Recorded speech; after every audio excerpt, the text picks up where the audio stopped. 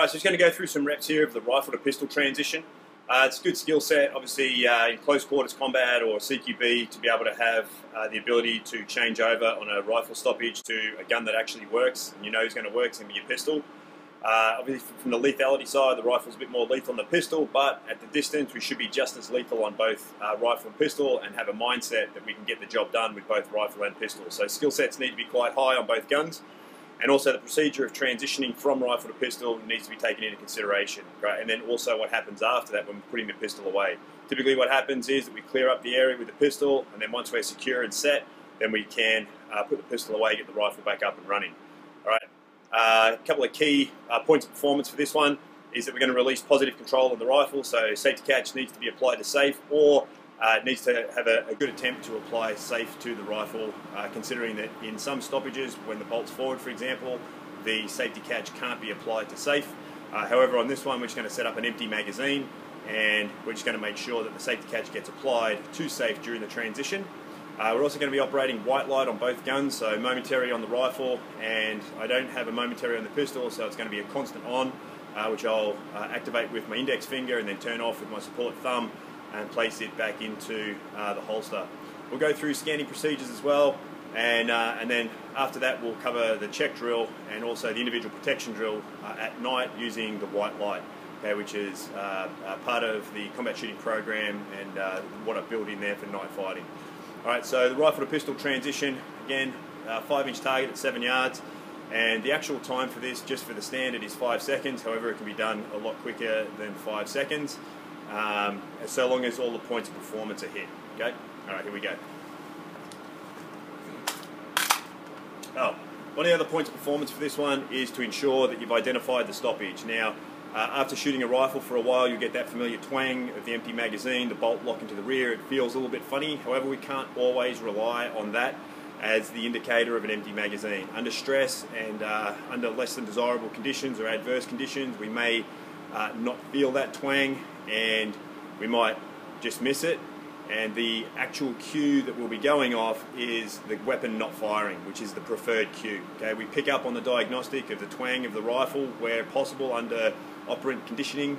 However, the actual cue for the rifle in stoppage is the fact that it's not firing when you're pulling the trigger. So with the rifle to pistol transition, you can set yourself up for failure and a training scar on the range by just pulling the trigger one time, but what we need to do is be able to pull the trigger 2 times to get the cue that the rifle's actually stopped. At that point on the second pull, when we get nothing on the gun, safe the weapon, roll it off, and then we're going to take the pistol out and get an accurate pistol away. Don't forget to change gears between rifle and pistol, particularly with the 2 different trigger weights and also weights of the gun. Okay, it makes it a little bit harder to fire the pistol, so just give yourself an extra 1/10 of a second on the trigger manipulation. Alright, here we go.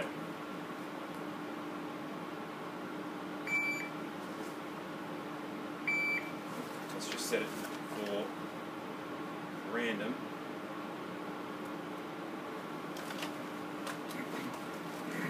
Alright, here we go.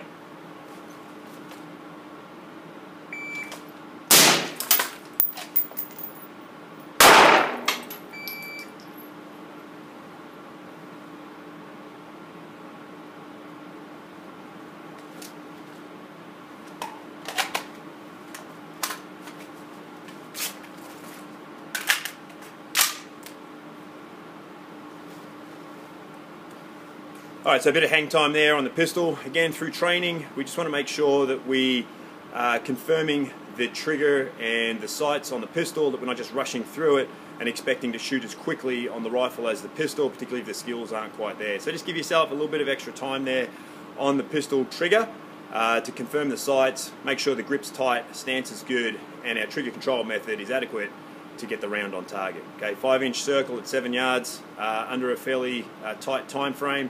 It's easy to shank that by moving the gun by being too aggressive on the trigger. Alright, so we'll set it up one more time, and then we'll just try and pick up the pace a little bit on the pistol.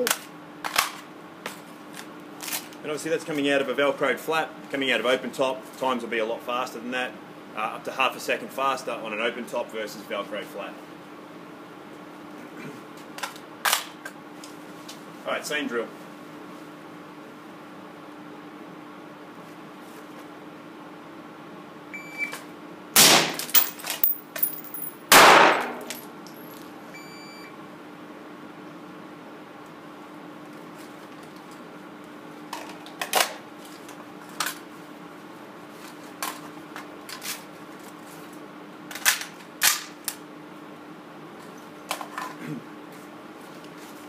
Alright, so that time was a 3:19. Okay, 5 seconds for the part time, but 3:19 just was the time there. So again, it's and the shots are in. Don't worry about the shots; they're in. No issue with the 5 second time frame. So at the advanced side of the instructor level, we should be looking at a 3:50 time frame there, especially be able to demo that in front of students at a decent pace, and then working to maybe a 2 second time frame for your rifle to pistol transition. Again, it's going to be hit and miss based on your target, but from the speed and weapon handling side, it increases your speed of weapon handling to try and get those 2 second time frames, and maybe you just increase the size of the target in order to achieve it until you can achieve it consistently. Then maybe we can reduce the size of the target, or maybe we can increase the distance. And there's always different ways to increase difficulty when it comes to combat shooting and skills development. Okay. All right. So one more time, we'll just see if we can get it a little bit quicker this time, and we'll just see where we're at.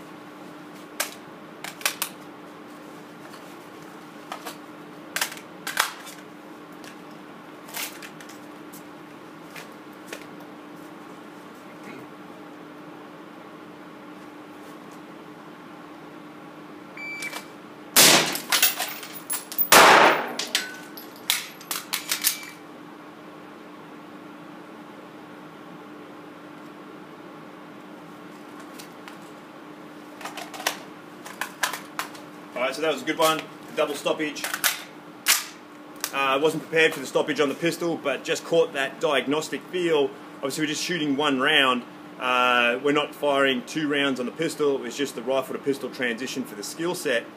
But here's the thing with these drills.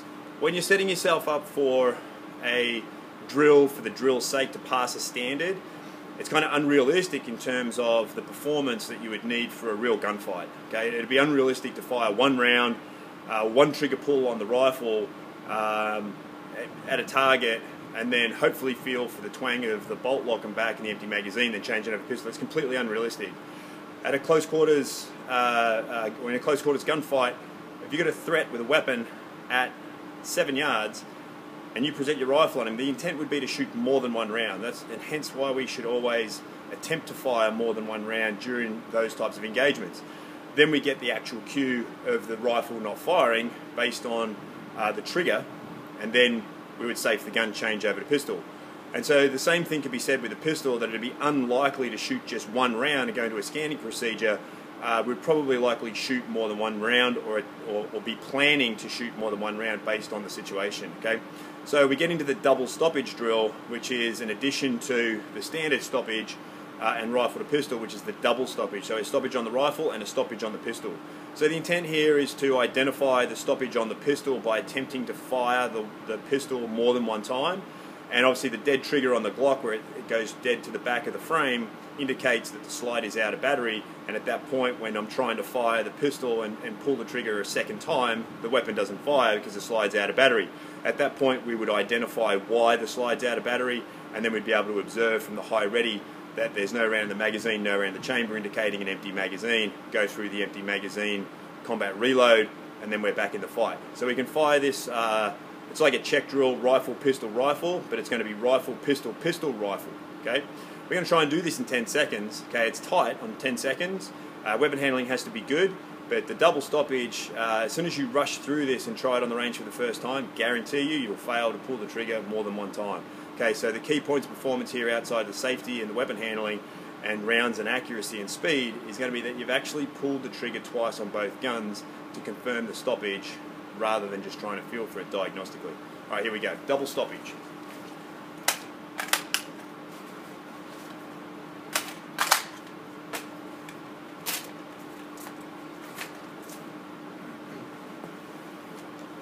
So we're going to set up both guns with empty magazines.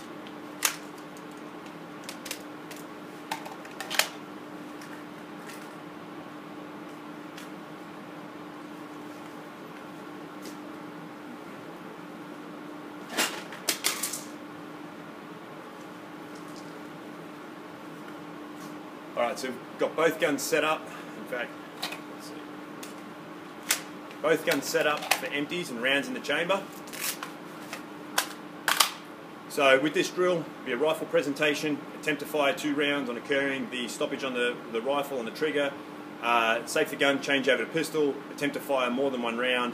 Again, we'll get one off and then there'll be a stoppage.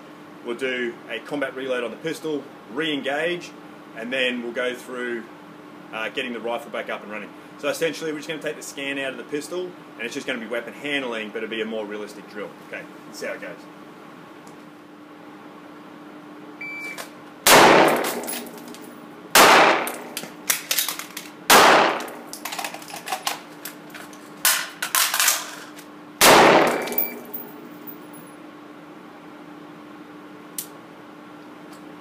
Alright, so really the cognitive side of getting the drill done is understanding all of your weapon handling and then being able to slow it down at the times that you need to. See, the pistol holster is still a little bit of an issue. It was the only part that was a problem, but that was 961 there.